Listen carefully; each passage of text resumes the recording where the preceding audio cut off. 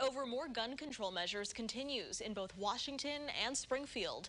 Illinois lawmakers are considering adding more background checks to the FOID card process. And President Biden called for a ban on assault rifles. But Congressman Ronnie Davis says there are already more than enough hurdles put in place. I think a lot of the proposals that come out of Washington are only going to be followed by law-abiding citizens. Gangbangers and criminals don't care if they check the right box on the FOID card application. They don't really care if they have even applied for a FOID card. There are proposals in the Illinois Capitol that would require gun owners to give state police their fingerprints in order to register for a FOID card.